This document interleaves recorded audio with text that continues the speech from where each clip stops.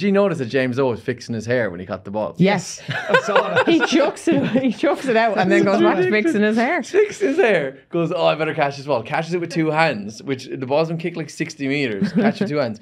Gives a perfect pass to Hugo and then goes fixing his hair again. Yeah. I'm like, bro, you're in the middle of a Six Nations game.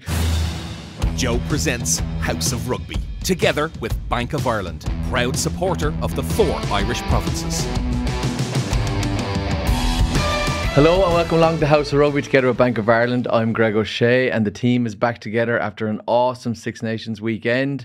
Lindsay and Jason are in the room. Lindsay, my love, how are you doing? I'm great. How are you? I'm very, very good. All the better for seeing you and Jason. And Jason, how are you, brother? Best part of the week. Good pal. Enjoying a good weekend. Yeah, you watched all the rugby, I presume. Yeah, well, it's only one game that mattered, but of course I watched the whole lot. But what a game, lads. Unbelievable stuff. Like, we'll definitely get stuck into that. That's going to be the bulk of this episode, Yes, guys. it is. What a game. But before we even talk about that, our very own Pat was in the Aviva Stadium and he got chatting to the captain of Ireland, Johnny Sexton, and also the head coach, Andy Farrell. So that's coming up later in the podcast. So definitely wait for that. It will be a good little chat. But Ireland won 32-19, guys. I did think Ireland would win, but I didn't think it would be by that margin. Like, unbelievable stuff, Lindsay, wasn't it? I was given 5 points or less. That because that's been kind of with two top teams. I was like, there's no way it's going to be anything more than that. I think I was like a penalty here, penalty there. Someone just getting the rub of the green. But by God, like, I don't know about you lads, I'm absolutely exhausted this morning. I was like, God, what a weekend. I felt like I was playing every single phase with them. And I'm sure you're the same. Like, I know you were in the stadium, the atmosphere was electric, wasn't it? Yeah. So me and you were in the electric. stadium and it was just, I was kind of worried because, rugby's getting to the point now where it's getting a little bit corporate and there's people at games like that are being given tickets because they're involved in some business, but they don't actually give a crap about the rugby and they haven't come up from the grassroots. But you got there and walking into the stadium and even like the chanting beforehand and half time, there was just a buzz, like, because the game from minute one was actually incredible as well, wasn't it? And I was on the dart actually on the way over and I took opportunity. I was surrounded by a couple of French lads from Toulouse and they were like, they had the French beret on, they had their face painted and I just couldn't resist. And I was like, how do you think you do today, lads? And I wasn't dressed in any gear. So like, oh no, we will win. And I was like, I have a tissue here actually. I think you should hang on to that because I think it's going to be Ireland's day. So I was just winding them up on the dart on the way over.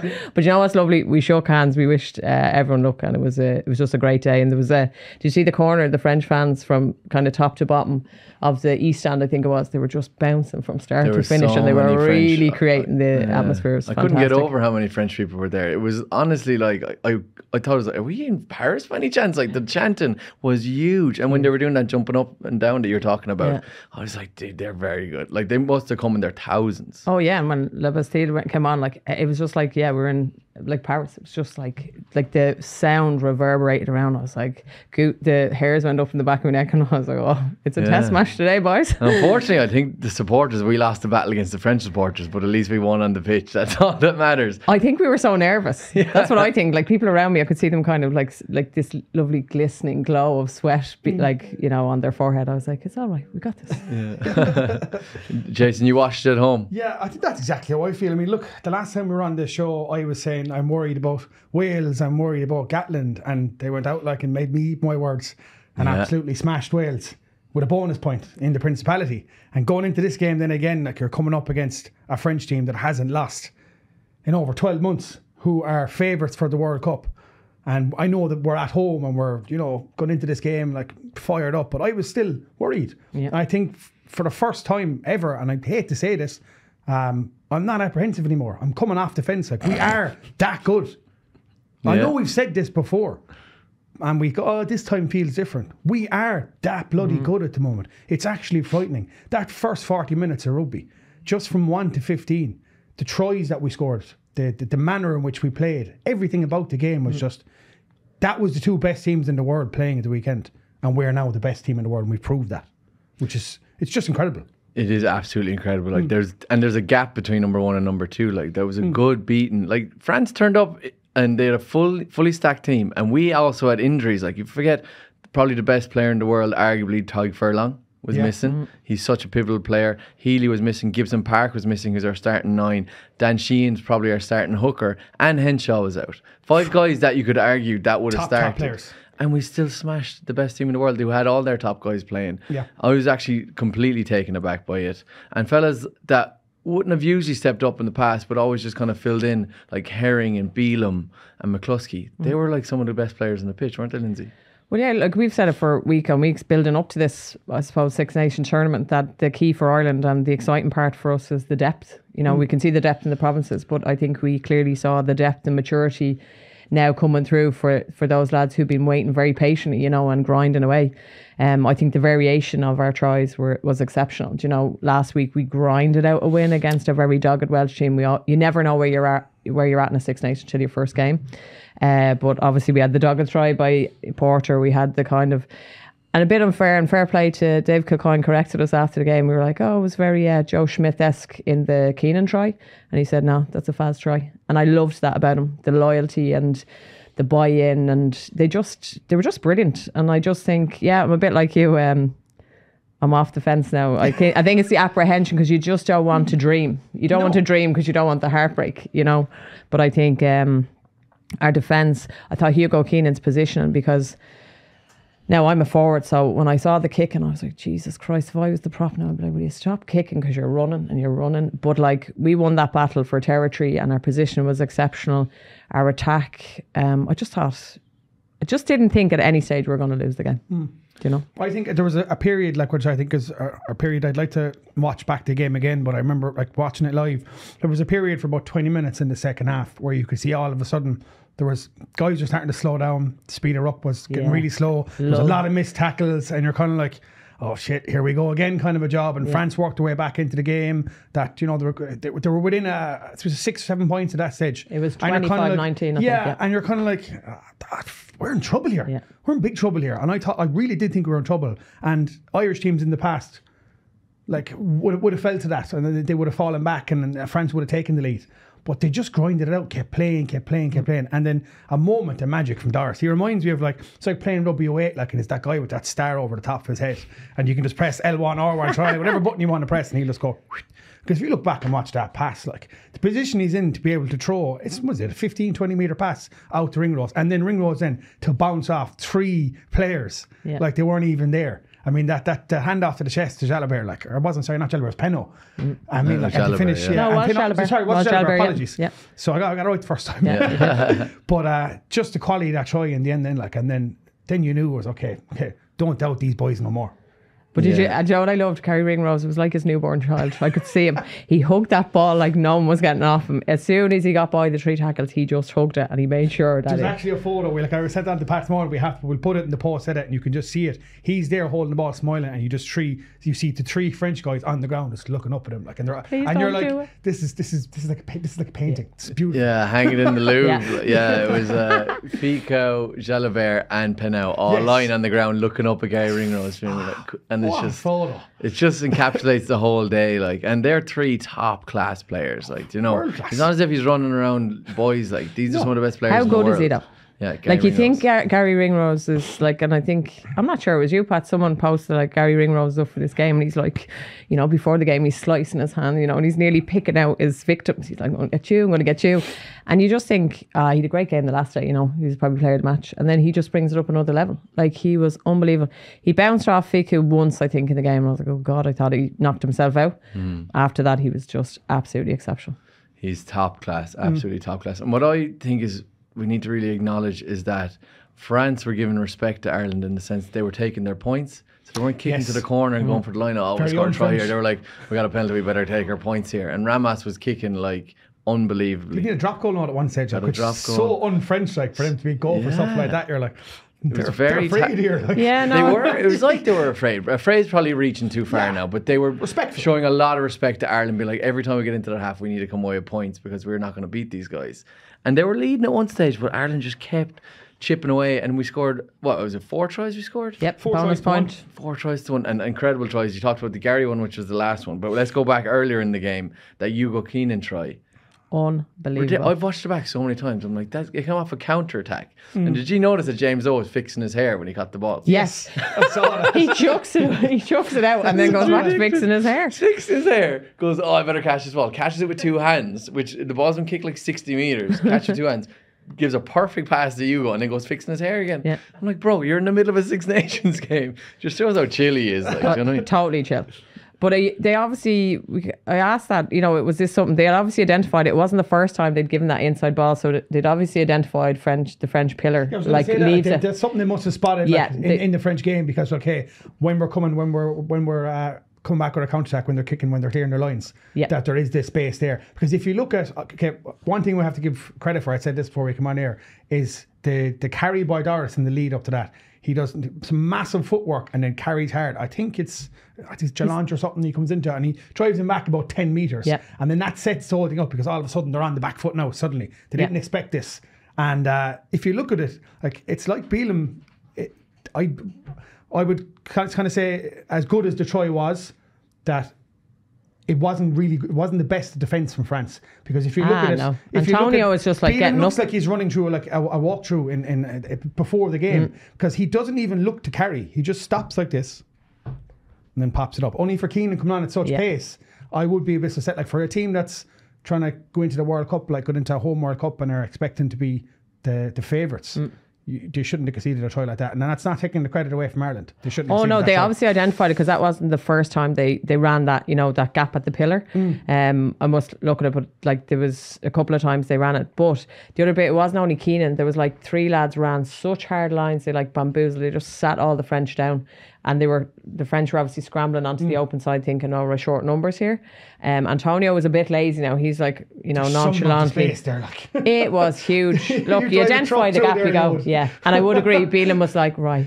He was a lad so concentrated. He's right, no, here, okay, I did what I needed to do. Didn't even look as in make it out. So I'm gonna carry here, and he just kind of went. Yeah.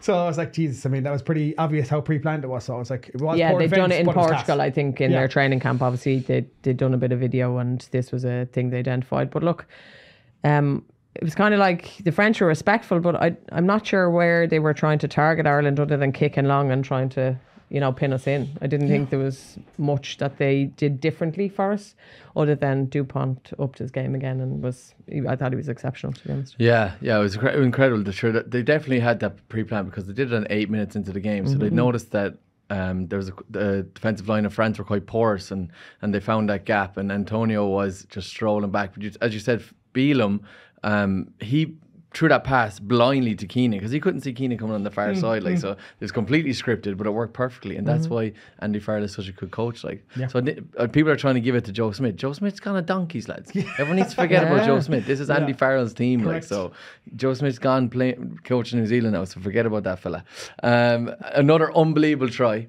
James Lowe, what a finish, lads. Tom Daly would be proud of that dive. Ridiculous, wasn't it? What can we? People are going to ask this question, so we can't sit in the fence. We have to be honest. Was it a try? Was there a little bit of a brush on the grass or not? Because there is angles there, and there is a lot of big respected pundits that are saying, and respected athletes and players that are saying it wasn't a try, and they're all giving out because we will get onto that later on. We obviously know that the Atonio incident with Herring, that was as blatant and as clear a red card. Oh, I'm going to argue with that, Noel. I will get onto that, but there are people saying sure, they cancel each other out because Lowe's try wasn't a try.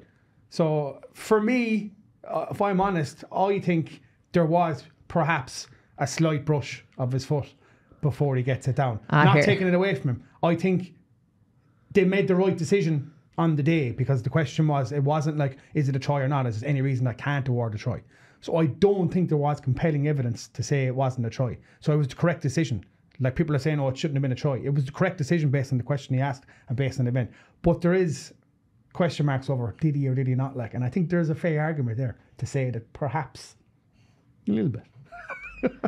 Right, hang on, I get go gadget eyes, right? Because I don't know how you're going to do that unless there's sensors on the grass that are going to beep on you. Do you know what I mean? Got the decision right, but I think to get the timing right, the ball down, and if there was the slightest of brush of leather and grass, right? We're being technical, which we'll never know. We're being technical here now. Jesus, we're very very pedantic. You're not going to see a try like that again for a long, long time. No. Do you know what I mean? So for the try, for the absolute Lee roadie that he has to even try that and think about it, and the way he puts it in one hand like he's an NFL player. Yeah. Like, For those hats wondering off what to Hugo. Leroy means, it means balls. in It was case unbelievable. Yeah, we've South Africans listen to this. They have no idea what Leroy Right, it's means. balls, scrotum, whatever he needed. What is he, 6'3", 17, is he about 17 stone? Yeah, he's built like a back row, not really he the lightest defied winger. gravity there, Yes. like, literally defied gravity to stay in the air that long. And against Penno, like, who had another, he That's was what I was thinking. I exceptional. was like, how has he managed to keep his leg off the ground here? It's like he's floating in midair. Yeah. But I'm presuming it's because Penno has hit him so hard. momentum, He's given yeah. him that extra momentum to literally a whiskers, like, to keep that foot off the ground. And as you're saying, Lindsay, the only way someone's going to spot that is if there's sensors Correct. on the grass. Like, so give him the try. Question marks over that Unbelievable Penno stuff. tackle as well, in fairness. If he didn't get the try, there's question marks over that tackle Probably and would've gone back. how legal it was. Probably would have gone back to be a penalty try and a yellow card anyway. Like, so saved ourselves a bit of time because the TMO took forever as well, doesn't it? Is there kind of a way, do you think, Jason, that we can speed that TMO up, or does it have to be that way? To be honest with you, I mean, it's a tough one. I suppose that comes back to what they want to do is give the referees more ownership and give the linesmen more ownership. But then if they get those decisions wrong, then we're going to give out why didn't you use the TMO. So in terms of speeding it up, I suppose There's just no winning. Like, there is you no can't way. I suppose please maybe everyone. it's the technology, and maybe it's the guys that are there, and like maybe they need to be a little more ahead. Maybe they need more help inside in the TV room, and not just have it's just TMO and his assistant. Like maybe they need more bodies in there, like, and maybe they need more screens so that they can get it quicker. And maybe it's just that they need to see an incident once and like act on the decision. Like, as I said, getting onto that Antonio decision, like for me, like that is as clear. Yeah, well, we can talk days about it of now. red Yes, the cards as I've Antonio, ever seen. or Uini Atonio tackle on Rob Herring, and he's absolutely spanks him back. But like, in fairness to Rob Herring, he takes it, he gets up and he actually catches the ball and passes it on to I think whoever was outside him. So he wasn't completely wiped out, but it was a massive hit. What do you think, Lindsay? It was a massive hit. Like, in the letter of the law and That's going to be on the mic there, Jason. I don't know what- Sorry. he's just having a beat while I'm chatting here. If we're going to go letter of the law, like how Wayne Barnes didn't say it was a high degree of, like he hit him well. Like what weight is he? He's about 100. He's lost a bit of weight, like, but for me, He's still it's- about 140 kg, I'd say. yeah, it's two guys going in fully upright. He connects shoulder to his chin. Now, Rob Herring went off shortly after that for a HIA and didn't return.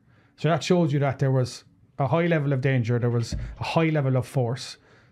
To me, there's no mitigation there whatsoever because he makes no attempt to lower his tackle height. And he connects flush with his chin, with his shoulder. But see, So he doesn't where's the mitigation? bring his shoulder up. Like, he could have ended Rob Herring, to be honest, because he is 6'3", I'd say, easily. But he still connects with his chin. He does, but the height difference, you see. Now, I'm not condoning this. Yeah. Like, it should have been a red by the letter of the law. Yeah. Right.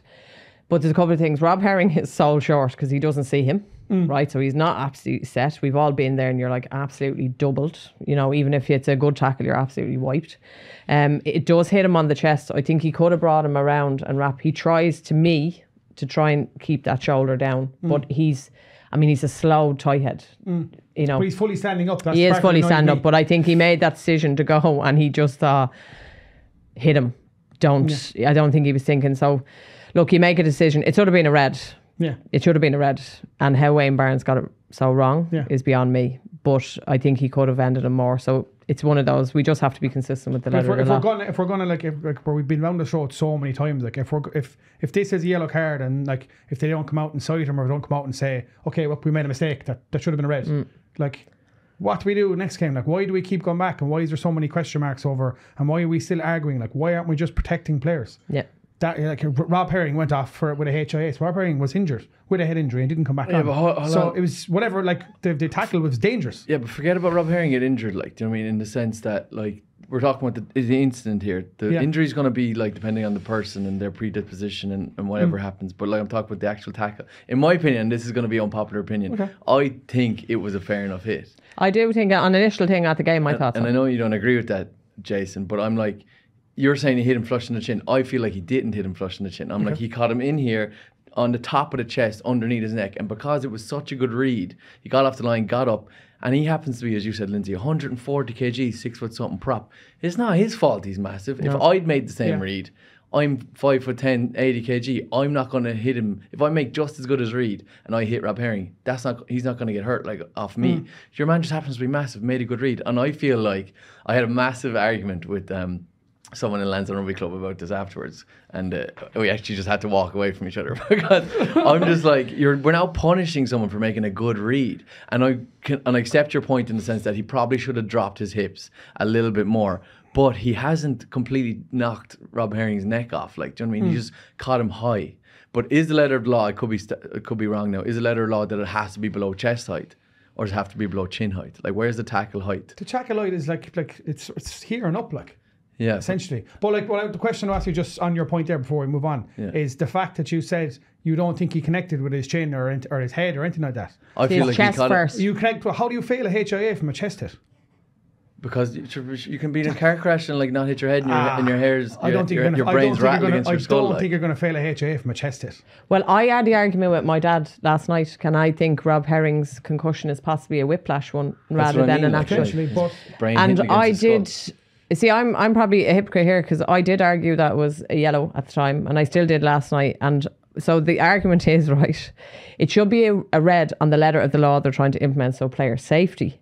And what's this letter of law? The letter of law is if you hit the chin. Well, a high degree of danger. So I suppose it is a high degree of danger, but at the same time, you've like 140 kg coming at a bit of pace, and he's made the read before Rob Herring can kind of even sidestep him. So, I mean, it's going to be a high degree if you're not ready, and this basically articulate Larry's going to hit you. It's not good rugby play out of Antonio. He's red and red. Well, it's probably an example, and it's not sitting on the fence, it's an example of where we make the decision now on cases like this, because it really is a grey area. I agree. I think it was chest area. He could have raised his shoulder. It didn't. He kept this right shoulder, which is the first point of contact, down. And I'm saying there has to be some bit of thought there to do that.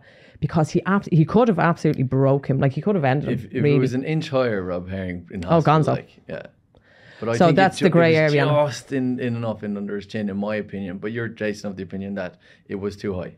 100%. If we're on that area, then we need to lower it. So maybe a little bit more. Yeah. Just so that rule up, because we shouldn't be having this argument. It's too close. We shouldn't be having this argument. And go, oh, maybe it was, maybe it wasn't. We shouldn't be. This shouldn't be an argument. It should be that is definitely not a red card, or that is a red card. There shouldn't be, as I said, we have a grey area here where we're kind of like, oh, I agree with some of your points, you agree with some of my points, and we're all kind of, but no one can really definitively say black and white, it was a red. And that's what and we need. I think we need, it is an example of where we're still at with this. Do you know what I mean? Like, it probably needs to just lower it again to make it clear, because like, I think Wayne Barnes, I was so surprised of all referees that we've ever had that he didn't give a red. I thought that was just going to be clear cut for him. Yeah. And I think because of the magnitude of the game and what it could have done to the outcome and taken away from what was an absolute spectacle of rugby, I think that really, would you agree with that? It kind of impacted his decision. Yeah, potentially, because it was such a big game. But like, I mean, this guy is what? He's a barrister, isn't he? So I mean, you just gotta go, okay, it doesn't matter who's playing, doesn't matter who's in front of me, I go by the letter of the law. So like, I mean, he's a barrister, so I'm pretty sure he's familiar with the term law and how it works. So I'm pretty, Yeah. But that's my question: is letter of law, what is the ruling that he is the law that he should be working off there? I don't know exactly what it is. Like, I mean, I'd have to read it back. Do you know what I mean? Like, we're getting into specifics here. The technicality of it, like, is that like, is there a high degree of danger? Was it a high? It's a high tackle. It was a high tackle. Was there a high degree level of danger? Is there mitigation to bring it back down and say that it wasn't? So, like, to me, like, it was a high tackle. It was a high level of danger.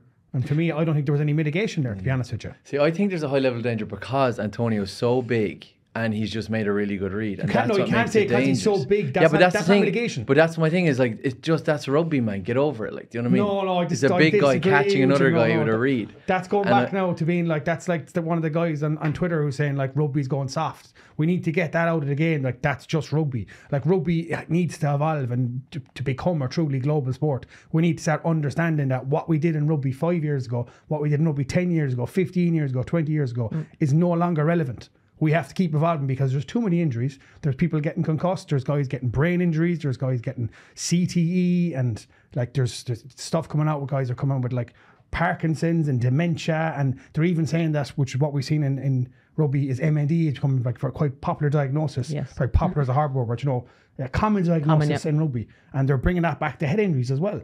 So like we have to evolve. We didn't have the sign for before. We have it now. Do we want people in wheelchairs? Do we want people dead? Do we want people with brain injuries?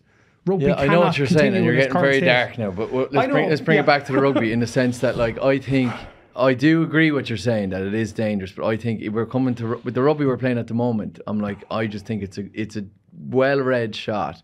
But maybe we need to make the law to a point where it has to be below chest height. Then it's like I think we do. The nipple ones, like you were saying before, something like that. Because Greg is right. We're all chatting, being like, is it chin? Is it not? Is it? Then like too small an area to be dealing with, like we're here between here and here, like. Yeah, but I do agree with you, right? Because there's always going to be high level of danger compared. Like if you had a 9 against a tie head, like so there's just such disparity in the positions as the frame and the weight of the guys, and even women. So that's just the evolution of the game. So to cater for player safety, which we're all advocates for here, and I agree. Antonio, if someone like Antonio is just like an articulated lorry coming at you, and he's trying not to really hurt someone, I think you have to protect both sides, the attack and the defence, and really make the law clear cut and bring it down, I think, below nipples, because you don't want to ruin the game, but you don't want to ruin it at the expense of players in it. So I think this is, unfortunately, it's a great argument, and I'd say we could stay here all day, but unfortunately it's just highlighting that I think World Rugby need to take control and make more clarity around the ruling of it. Yeah, it's a perfect time to talk about this new ruling they're bringing in some places with it has to be below hip height. No, I think that's unrealistic. That was a mess up. Like they tried to say the waist tackle height, and then I think technically the RFU were trying to bring it in, but there was such backlash that they tried to say that we were going by the French directives and our translation was misconstrued, and that's not what we really mean. And we're actually now going to go back and talk to the referees and the players who we didn't consult in the first place, who we should have consulted in the first place, and we'll get back to you. So they did a Michael Jackson on it. Completely 180. They did a Michael Jackson on it, I think they moonwalked it. If we're going to the point where it's below hip height, you're saying, Jason, that I think we're just getting away from rugby then. We're getting away from the beauty of the game. 100%, I agree with you, 1,000,000% there. And people like Antonio aren't going to be able to play the game anymore, because him to get low and tackle me below hip height, he's never getting down there. Like, I'm a small fella. Like, do you know what I mean? One thing I will say though is Herring was standing up, and Herring isn't exactly Craig Casey. You know, Herring is, what height is Herring? Is he 5'10", 5'11", like, and Antonio isn't exactly 7 foot. I just think he was so blindsided. There isn't a huge difference there where he made no attempt to lower, and he's coming up against a guy who's fully standing up. It's not like Herring was ducked last minute or slipped into the tackle, where that's where your mitigation would normally come in. There was nothing there. Like, he was just a straight on, two guys standing up coming in, and it's not like he was twice the height of him. Oh my God. Jason's, hold on, we get them bleepers out. Jason's very emotional after the weekend, guys, if you haven't noticed yet. Can everyone send Jason a hug, please, because he's having a bad morning. We love the passion, Jason. Having a mare this morning. We love the passion. I agree. I do agree with you. Sorry, to kind of summarise, I do agree with you. Antonio should have dropped his height. It is way too close to being like where Rob Herring would be sent somewhere that we don't want him to be sent to. But I thought, in my opinion, I think he was just enough okay. But then again, I'm not the ref, and the ref made the decision. So, do you know what I mean? Speedy recovery to Rob Herring. I hope he's okay. He goes good. That's the thing, because it could have been a lot worse, in fairness. A cool thing that happened in the game, guys, and it's on the French side of things. What about Dupont pulling Mack Hansen back from the line? What was that about? I tried to put myself in Mack Hansen's shoes, and I was thinking, this guy is like, yes, the easiest try I'll ever score. And next of all, he's holding the ball out, and he's like just being reversed. It's like someone had a pulley on him going, rolling him back. It was unbelievable. Yeah, it was ridiculous. Again, like we've had Mack inside the suit on the show. Mack isn't small. No, he's a big guy. Mack's a big guy. What is he? About 6'2", and like, I don't know what weight he is, but he's definitely over 90 kg. Definitely over 90 kilos. Dupont isn't the biggest, but it just shows you, because he's done this time and time again. He is stupidly strong, because he just holds him. It's like a tractor's moving, and you're just holding it with a rope. You're like, I got this. And the muck is just like spewing. It's just like not moving. It was brilliant. It was like time to slow down. Everyone's like, is he going to get to the line? Oh, I know. I believe it. Like when you're like, everyone's like, oh, that's such a it's a try. Oh my God, try. And all of a sudden, it's like Mack is just running. His legs are gone from underneath him, and he's just floating in the air. It's like, how is he stopping him here? This is insane. That was brilliant. Dupont, unbelievable stuff. because the build up to that was incredible because Mack Hansen had intercepted in front of Fico, whipped it out to Keenan and followed on. Like, so it would have been an incredible try. But in fairness, Mack Hansen took it very well and even restoried Joe Rugby Joe Post taking the piss out of him. Oh yeah, savings and delicious points. Delicious points, yeah. Very good. Yeah. Trying to save your money with Dupont is delicious points. He's good crack. Like, he saw the funny side, but like, I mean, he might not have reposted that if we'd lost. No. That was good crack. Was it you that came up with that? No, it was just forwarded onto me from the lads. I can just chew it up like so. Check out the Rugby Joe Instagram, guys. It's very funny. A couple of other people that we just want to mention in this game that we hope they're doing okay today is Tyburn went off with injuries. Do we know an update on him? Don't think he we was have in an a boot. update just yet, Pat. Do we get one today at some Not stage? great. Yeah. I'm wondering, did he do a syndesmosis or something? Andy Farrell said it's not great. It's a disaster because how many times this happened to him, and anytime he just about gets back up to speed and he gets on form again, he gets hit with another injury. Like, and he's been like that his whole career. Like, you feel for him. Yeah. And I feel like he was carrying. If you didn't syndesmosis, you'd probably have to get surgery, and that's then pushing in towards World Cup territory. Like, Well, can you explain what that is? That's so for our syndesmosis is listeners. your ligament on your ankle. It brings your foot up and down, so they bring a tightrope. I have one on my left, so you probably haven't I've done had as both well, do you? ankles done as You well. It's both? very don't common in say rugby. that. Hopefully, Yeah, this doesn't mean it's his kind of World actually a Cup is done. backward tackle, or I'd say what happened his was if you poach and you're in that poaching position and you kind of get doubled better over, poacher. you kind of lean back and snap it. He'd be It's back, a if he sore got the one. surgery now, he'd be back in time for the World Cup. But it's just if it's one of those prolonged issues. So I hope hopefully not, because as I said, he's like one of our most important players. Like, I mean, this guy's in the world dream team of the year. Like, he is the best poacher in the game at the moment, and we'd massively. Munster will miss him. Ireland will miss him. I'm hoping it's not that really bad. hope. I think he was carrying a bit of a knock though from the Wales game as well. I feel he was a bit. He's been non-stop all year, don't Yeah, his and he gets through load. some amount of work. Like, Yeah. Who would you put in there, guys? Actually, while we're on it, who would you put in to replace him? I mean, I don't think Henderson is the Henderson has clear been. To be honest with you, I think Henderson wasn't great when he came on against Wales and wasn't fantastic when he came on against France. And for me, I'd have a Bard or someone in there instead. Thank you. I was going to try. I'm- I think Bard needs a run honestly, now. Yeah, to be honest with He's you. athletic. He's tall. He's dynamic in the line out. He's he's that back row playing. He's got a good few poaches. He's starting to read the game that bit better, and I think he needs that experience now at international to kind of fine tune that. But I certainly think he's one of the front runners. I think Henderson. Do you take a chance on him? I think we're moving away from the Wales. I think he's going to be a good bench player and experience to have in the squad. Do I think he starts? I think not right now with other players. do you ahead think of it's him. just because Henderson has been playing consistently at the top level? He got a few injuries and he's making his way back. I know he's playing up in Ulster and stuff, but he had a big injury at the start of the year. So maybe it's just he's not in form. But at the end of the day, guy, he is a Lions player. Do He you know what I is, he hasn't played much rugby this year, like, but he's kind of pushing on, and like, and he's giving away a lot of penalties, and you've got someone like young and hungry like Bard, who there's 10, 15 years ahead of him, and like Bard is just.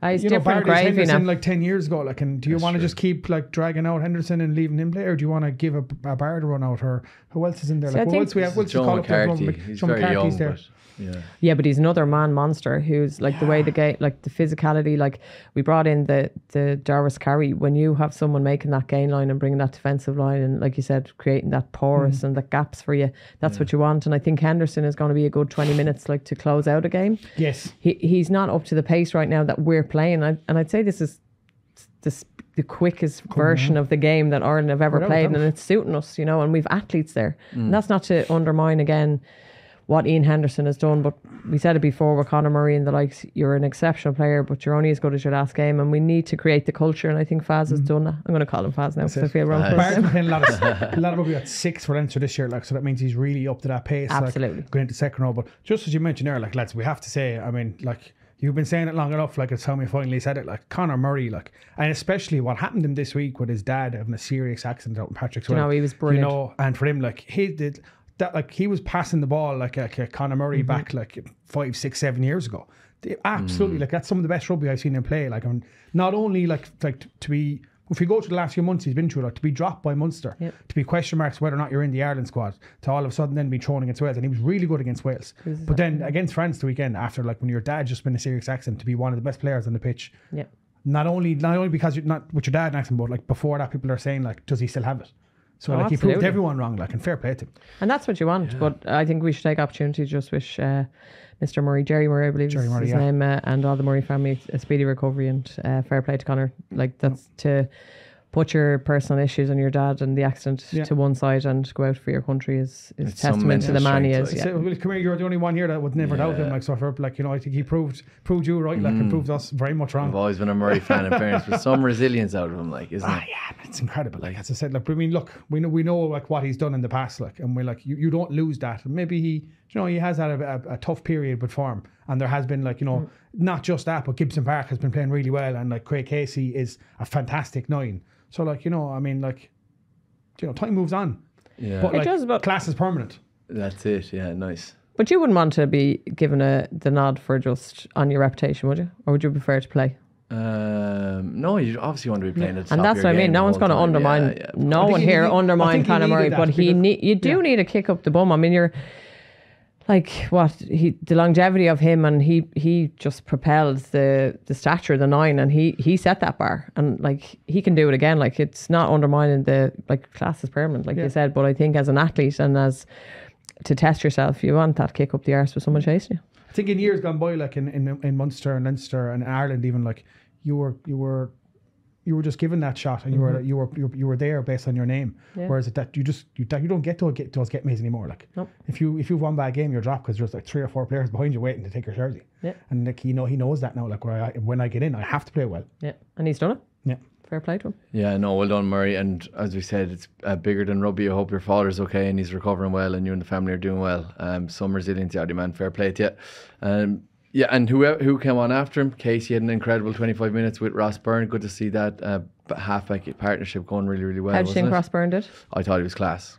Absolutely, wasn't he? Really well level-headed, showed a lot of maturity, and so much that I was like, all right, Sexton goes off, it's totally fine. I was really pleased, not to see Johnny Sexton going off, but that he got a good 20 minutes to have that partnership, to kind of take the reins. There was no drop in the standard. He just come on, he did the basics very well. He was confident, he kicked well. A couple of big kicks, some really pressure kicks, big tough kicks. ones as well. Yeah, always looking really confident with ball in hand, like wasn't afraid to take it to the gain line, which I liked to see. I loved that from him on Saturday, because I think that's something that he's just lacking as regards the comparison section, just really getting players into that gap.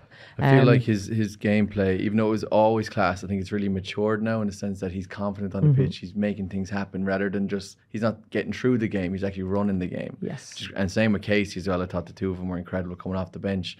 But lads, we could keep talking about this game. We've been talking about it for a long time, so let's get Sexton and Farrell to talk about it, because their very own Pat, we're chatting to them. Listen to this clip, guys.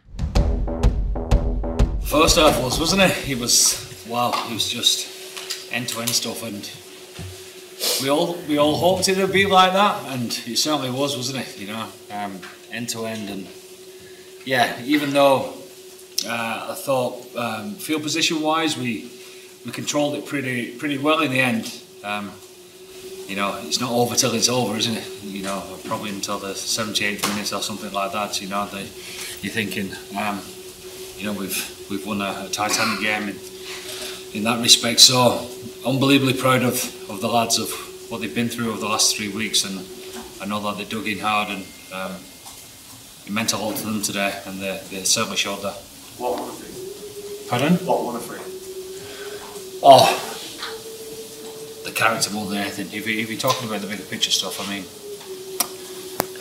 the fight, the want to cover each other's back, to show the togetherness and the spirit that we know we've got, and show it to everyone else in world rugby was there to be seen. You know, we could talk for hours in that regard of instances and people playing not too much rugby and coming back and putting in performances like that when the chips are really down in big games. It shows a lot of character.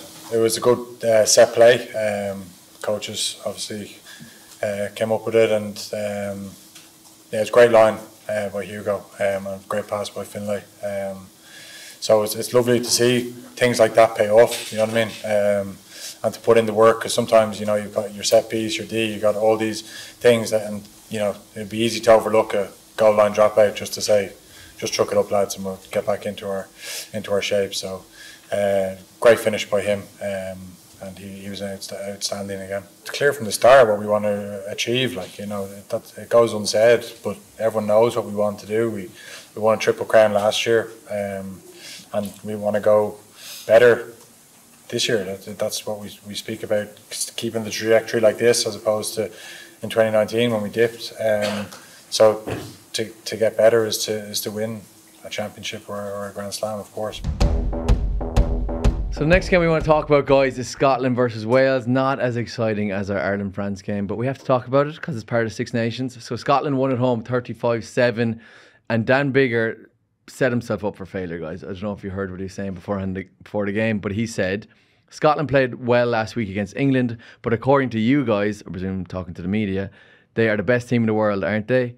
We will have to see how they go on Saturday. If they can back it up, the pressure's all on them.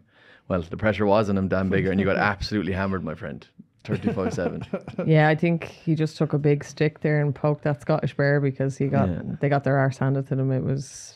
It's embarrassing now for Wales at this stage. I thought, I was worried last week and I was like, right, Warren Gatland will do this, but this week just reaffirmed. Now, that's not take away from Scotland. I mean, 2 back-to-back wins to start a championship since 1996. Huge. And they have had 2 really classy games. Finn Russell was another level. And they scored another 4 tries themselves, bonus point wins. So can't take it away from Scotland, but Wales are in dire straits. Yeah, it's sad to see. And they dropped a lot of their kind of top fellas. Like Tipuric wasn't playing, Alwyn Jones wasn't playing, a couple of other heads, and Wales just seemed out of sorts, didn't they, Jason? Yeah, well, look, it was very much like Wales were very poor, but not taking the credit away from Scotland, it was very much the Finn Russell show. It's probably one of the most complete performances from a 10 you're going to see. I mean, there's just something about him. It's just. What about his offload? I think the best part about that is if you look at it, he probably could have scored that himself. Yeah. But it's no, it looks better for me to do this, and he did that. But to be honest with you, the pressure was on Scotland because Scotland have been here time and time again where they get a big result and then the following week then they lose, and that was the thing. It is before this game, the last 2 times they'd beaten England in the first game on Six Nations. They lost to Wales the second time. Yeah. 2 times in a row. Lindsay said there, it's the first time they've won their first 2 games since 1996. Yeah, 27 years. Yeah. 27 Six Nations campaigns. And holy pressure was on them, and games. they're finally done. And Scotland now are 10 points out of 10, the same as Ireland. Yeah, they're sitting pretty with us.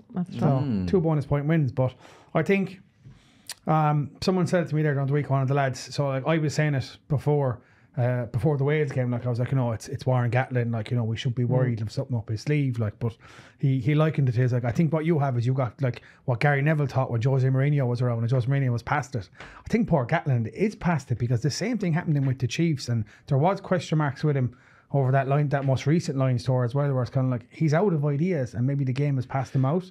And I know he doesn't have the best batch of players there at the moment, but I know Ospreys are flying high in the Champions Cup, but it just looks like he's in over. Do you think he's had enough time with them to shake it up and make probably them improve? Not. Probably not. But maybe maybe it's an unfair way of putting it. Maybe it's just that in years gone by, someone like a Gatland could come in and make that impact very quickly. Okay. But I don't think he can anymore. I don't think he has that power anymore. Maybe.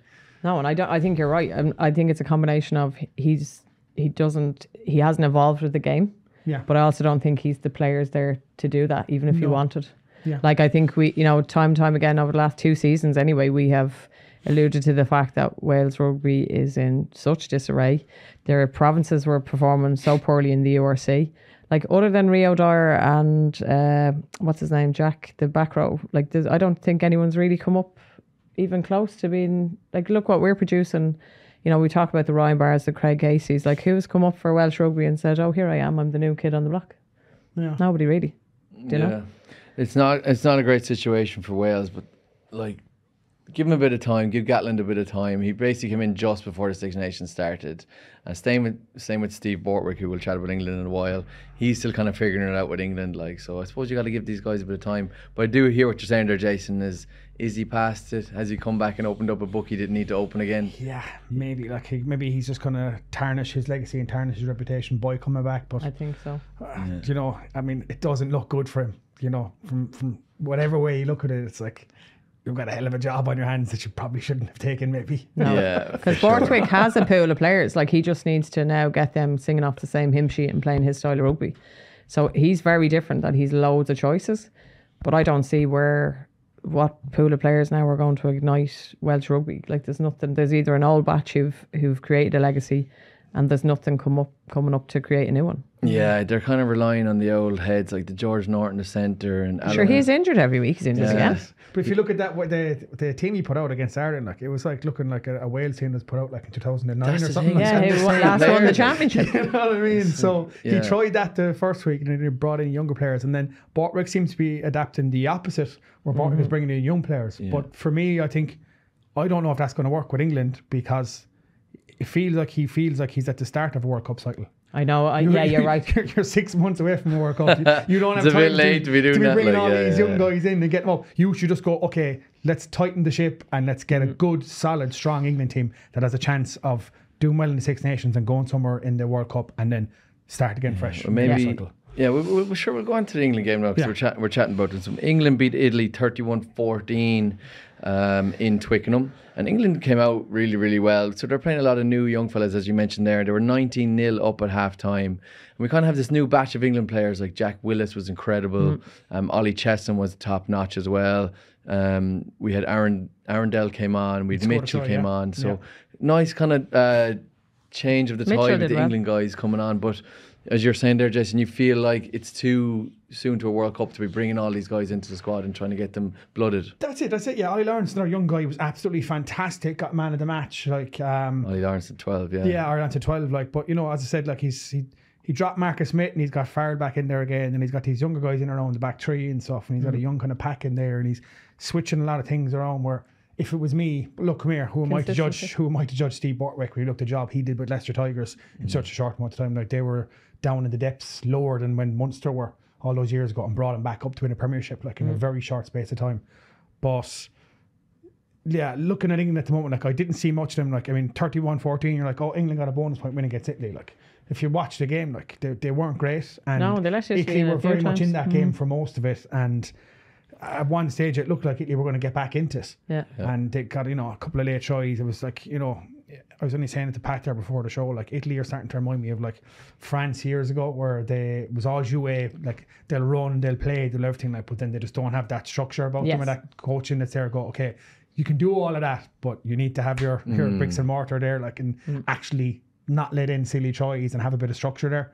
But they don't have that. Even last week, they were so narrow around the work with France. And I was like, if France were actually even playing at 50%, they'd absolutely annihilate you now. So, if they could get a bit of game management and a bit of like really strict structure, especially around their defence. They've got the players. Yes, how absolutely. Good was Capuzzo again? He's the best player in the world, as far as I'm concerned. Sorry, that's a stretch. But like, he is. As Italians go, he is. Do you know what he is? He's the most entertaining player in the world to watch at the moment. And I'll go out on a limb and happily say that. Because he's the only player at the moment where I'm like, when he gets the ball, like, I'm like, what's he going to do now? What's he going to do now? What's he going to do now? Is he going to run? Is he going to step? Is he going to kick?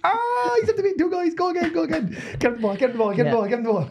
He's like brilliant to watch. Yeah, no, he is. He's a rugby fan's dream, Yeah, he is. He played absolutely class. Himself a full back and Menoncello on the wing for Italy, and then we had Fusco came on at 9. So they have loads of nice young fellas that are able to move the ball around, and they're making gaps in that England defence like easy peasy. But as you're saying there, Jason, they seem to lack that kind of cohesiveness and the structure in their systems, and that's how England were like getting a maul try against them and just going up by 7 points, and that's where they seem to be falling down. But that probably just comes with time. Like, Italy have improved so much in the last couple of seasons. Like, they're no longer like the guaranteed wooden spoon where they're getting smashed. They're fighting every game, and like to be within 31-14 points against England away in Twickenham like is actually a really good result.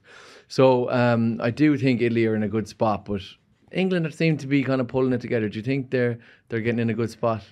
Yeah, I think they are. I think they're just stripping it back. They're trying to get a lot of players. I do see your point about Steve Borthwick and what does he do now, when we kind of had this argument before he took on the role, like he has such little time. So is his philosophy now just to get a lot of players just blooded now over the Six Nations, because he really has nothing to lose. Again, he knows what the elder lemons and the more experienced English players can do. So does he rest them and kind of keep them on the fringes now and just, get... Yeah, is he trying to figure out like his second string players? That's what I think he's doing right now, because how else can he play it? Do you know, because it's he has the divil he knows, so now he has to kind of get those young players out and see what they can do on the international stage. Like, how good are the finds of Jack Willis and Ollie Chesson? Jack Willis has been around a long time now, but he's just finally getting his chance. Sure, he's only 25 though. Yeah, but like we know how good Jack Willis is, but he had problems with injury and stuff there. He was out injured for... He was out for a year and a bit, like, and he's over. He's with Toulouse now, isn't he? Yeah, Toulouse signed him up when Wasp went under. But like, for me, if I'm looking at any team again the weekend, I don't even give them a 1% chance against France or Ireland. I really don't. The way they're playing at the moment, I don't give them any hope. I think the Wales game, like, I mean, we probably put a team together and beat Wales at the moment, let's say, would we? You heard it here you first. Know what I mean? Let's be honest, like, with the way they're going at the moment, like, but, you know, I don't see much of them at all. Like, we said this time and time again, like, come a World Cup, England normally get their ducks in a row, but the Six Nations, they ain't going to beat France, they ain't going to beat Ireland, like. Yeah, well, they're going away to Wales next week, or not in 2 weeks. There's a gap week in the Six Nations, and they're going over to the Principality. That'll probably be not a highly spectacle game, but a good battle between the two of them because they're both struggling. And if like I was Steve Borthwick, like they're three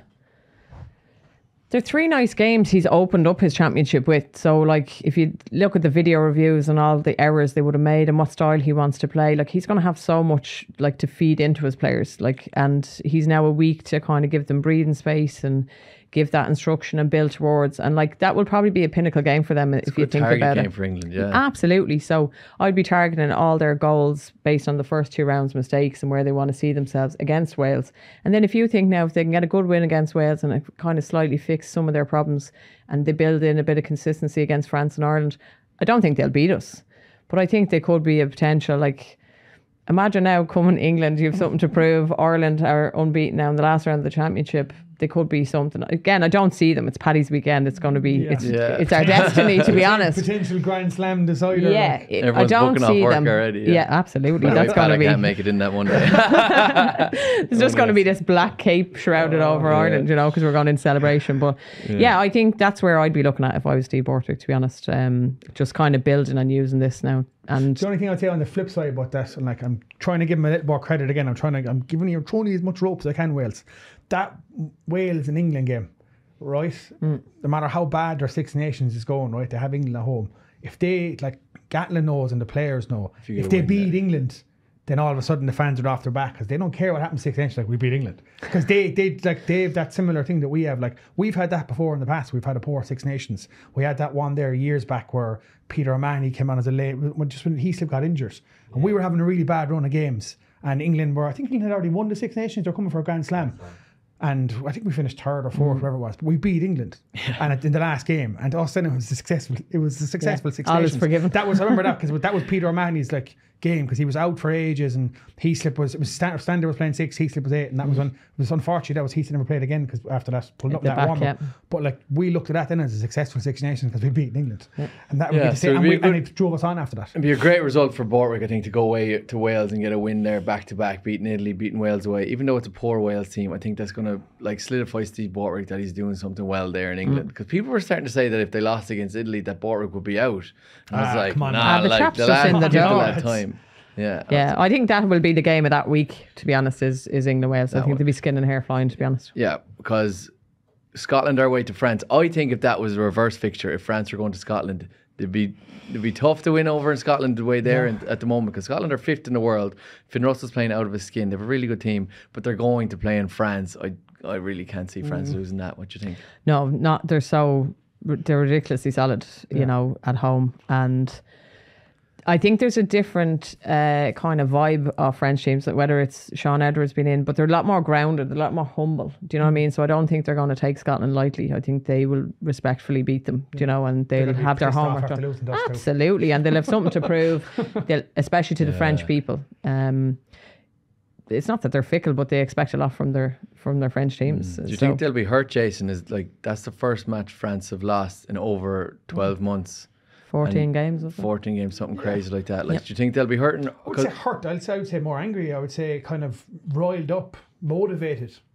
Like, they're not going to, like, there's no way they're going to say we can afford to lose 2 games in a row if we want to consider ourselves to be serious Rugby World Cup contenders. They can't, like, as good as Scotland are playing, like, and they're back at home for this game. Yes. So, France are at home, yeah. I mean, they know themselves. Like, I think in a way it's probably good for Scotland because, like, after getting the monkey off their back and get those 2 wins in a row, no one expects them to win in France. So maybe that might suit because that style of play is kind of like, that's true. We've nothing to pretty much lose here because no one expects us to win. Yeah. So, like, they were expected to beat Wales. They really were, like.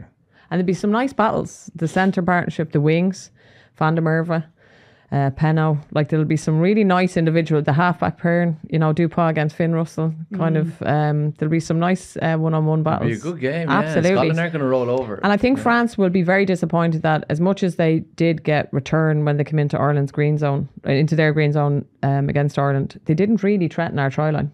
Not really. Other than the Penno exceptional world-class try that was kind of That was just created. Like brilliance, Absolutely, really, yeah. Some quick thinking by Ramos, you know, flicking that back, and he just took his chances. Yeah, other than that, we weren't really under too much pressure. Nah, we weren't at all. No. Do you know, so they will be disappointed with that, considering. Do you know, they're, you know, Dupont's used to opening gaps. And to Mack, probably the fact even that he couldn't get those crossfield kicks, which we saw a lot of, you know, to success with a number of teams over the weekend. Yeah, they'll be hurting. They'll be hurting. They will be hurting. And you kind of said it there a while ago, Lindsay, is wanted to pick up on it, and that France have a respect for other teams about them now. I was working at the game on the weekend. I was interviewing fans. I interviewed a lot of French fans. Oh, yeah. And they were so respectful to Ireland. They were like, oh, Ireland are very good. I think they might win today, but there's a World Cup coming up. Love the accent. And like, I was just Is like, there French in your DNA? Yeah.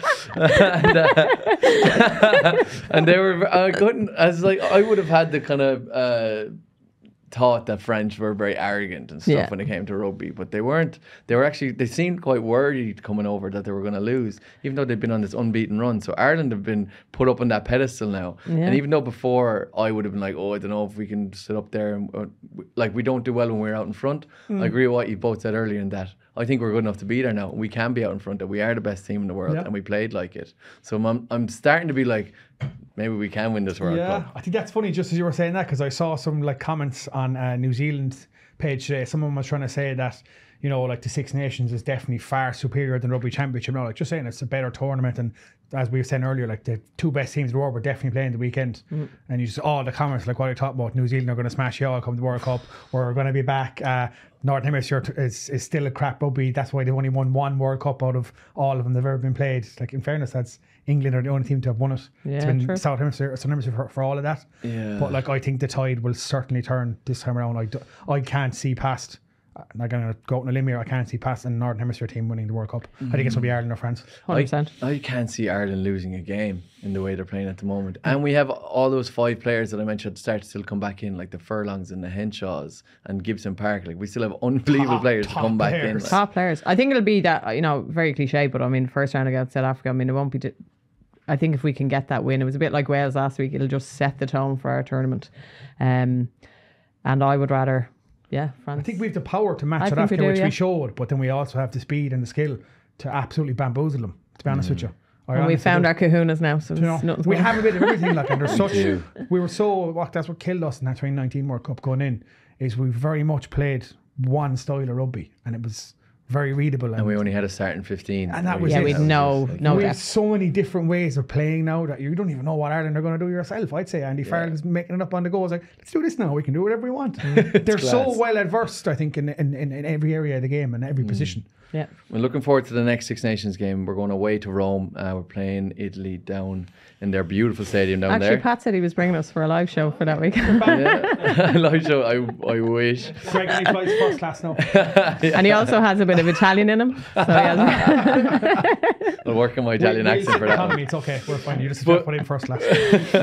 With that Italian game coming up, how do you think Ireland are going to look at that? Andy Farrell, is he going to play his, I'd say, second string lads, even though it's kind of mean to call him second string, but do you think Casey will get a start? Do you think Ross Byrne will get a start? Do you think he'll give Bundy Aki his start back?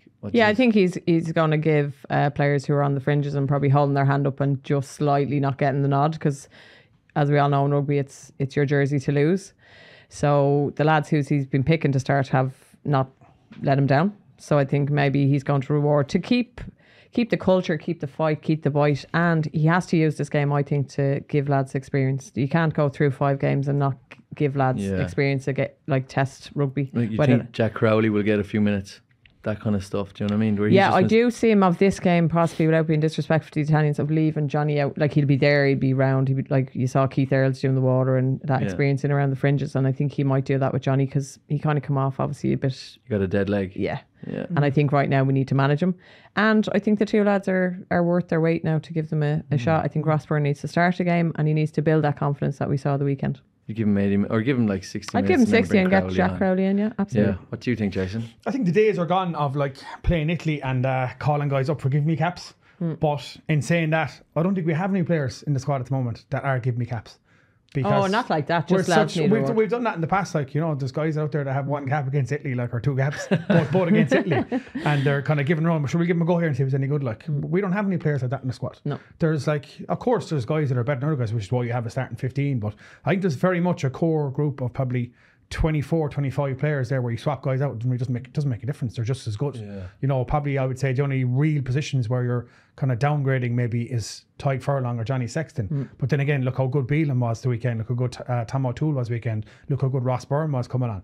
So like there is guys there. So I think Dave Kilcoyne he's as gonna well. Dave Kilcoyne. I think he's gonna make changes. I'd like to see Crowley at the very least get a spot on the bench. I'd like to think it's minutes because I think he's good enough. Not give me minutes. He's an absolute fantastic, outstanding talent that we want to see more of.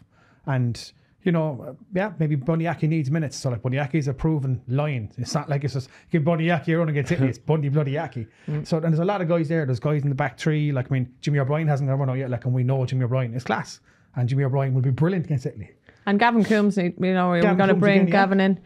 Do you know, they're lads who are agree. So if it was misconstrued, there's no pity caps. I think there's just lads who kind of need just that injection of confidence, a bit of game time. It's not anything, it's just to get them the experience. And I think, not to be disrespectful to Italy, but it'll be a chance to rest some of the bigger guys who've been starting, you know. Well, we're in that position now where we have the luxury of doing that and bringing on world class players to start, like a Jimmy O'Brien, who's one of the best players in the world. I think at the a funny moment, one like. the weekend when you think about it. So like we lost Dan Sheehan during the week, right? And then we lost Rob Herring early on. And then we were forced to bring on Ronan Keller as our third choice. Like forced. So we ended up with Ronan Keller. Like to look back that we lose our two hookers and then all of a sudden you've got Ronan Keller who was with the Lions over the summer. Like that's phenomenal. And he hadn't played in over 12 months more for Ireland with the injury. Yeah, exactly. Yeah, it was very lucky to be having unbelievable players like that. So let's go on to pick our never stop competing moment of the week with Bank of Ireland. There was a lot of moments we could have picked from. I like James Lowe's, I like Gary Ringrose's tries, but I think it has to go to Antoine Dupont's tackle on Mack Hansen. Yeah. What do you think, guys? Yeah, agreed. It was Absolutely. some tackle. I've never seen anything like it. So Dupont, I know you're listening, brother. Well done. You get a never stop competing moment of the week together with Bank of Ireland. Now, before we wrap up, if you were to pick in World 15 right now, guys, how many Irish guys would be straight into that 15? Oh, God. Johnny Sexton, I think, is number Minimum one. 5 anyway. I'd pick, Johnny Sexton. Who else do you think? I'd have Tyke Byrne in there. I'd have Furlong in there. Keenan. So that's 4 we've already in the team. So Out who of do the we whole go with? world. Sexton. Doris is definitely in there. Doris, Vander yeah. Fear's in there. Yeah, 6. We're 6 already out of 15 in the What are you world. talking about? Whole Ireland. This is a world 15. like. Gary Ringrose is in there at the moment on current form. He's up there. Yeah. I mean, who else? I mean, he probably is Lucanio. That's a big It's tough argument on there. form. Like, It's tough on form at the moment. yeah. So we've 6 in there, or is that 7 we have? 7 now, I think. Who else? That's probably definitely. Who do we say? Sorry, what did you say again? So we said Keenan. we're starting front one. So we say like. Oh, yeah, sorry. Like you probably like Porter is up there in the argument, like isn't he? I suppose is he up there? Like who's above Porter at the moment? Like you'd say maybe couple of South before the African game you would have props. said Sir Boy, maybe a couple of South African props. So he'd be up Yeah. and he'd be in the Well, conversation. This is kits like off, like, this is like not even an argument. Like they're in the world Not an 15, argument. guys. I would have like possibly would have put Dan Sheehan in there before he got injured. Like Well, look, the guarantees are Doris, Furlong, okay, Ringrose. okay, Yeah? yeah. Van der Veer, obviously, Sexton. he's World Player of the Year. Right, yeah. Okay, Van der Veer. So that's 4. What are we thinking of Sexton? Yeah. So I don't know if I put Sexton. into Well, my- like Finn Russell's coming up. I Who don't else have we got at 10? you could have Bowden Barrett down in New Zealand. Antoine. You could have Bowden Barrett in I there. wouldn't put Johnny in there. I just want to say it. You wouldn't put Johnny in No, as the I wouldn't put starting Johnny. out half in the No. world. Not right 15. now, probably, No, but he's- World, no. He's We're as good taking as he Johnny was. out. I hope he's Yeah. not listening. No. Well, Dupont listens to us, that's all I know. Yeah. Yeah, Dupont. Well, he's your 9. Like he's still the best in the world. You got to remember now, Johnny Sexton was nominated for World Player of the Year, guys. But this is our He's show. not taking that away from him, like, but I wouldn't. So like he saying is We're keeping him- seen as We're keeping him grounded, to be honest. one of the We're- best 10s in the world, if not the best in 10. He was the only out half that was in the nominations. Fair enough, but I'd still no. I wouldn't put Johnny in there. I think, well, you see, there's so much competition for him now, whereas the 4 we've just picked have like their standout. I don't think there's anyone kind of competing with them, really. Okay. Fair enough, guys. Thanks very much for your insight. We're going to have to wrap that up there. It was a really good show, guys. Six Nations is well and truly live. We're only 2 weeks in, and it's been one of the best tournaments I've watched so far. And we've a gap week now, and then we're coming back. We're playing Italy, but there's also URC back next week. So that'll be a good one to watch. See Munster back at it and Leinster back at it. But until then, guys, thank you so much, Lindsay. Thank you. Have a great week. Thank you so much, Jason. And of course, thank you to you at home for listening, and a big thank you to Bank of Ireland, our sponsors and proud supporters of the 4 Irish provinces. We'll catch you next week, guys, for the URC. Joe presents House of Rugby, together with Bank of Ireland, proud supporter of the 4 Irish provinces.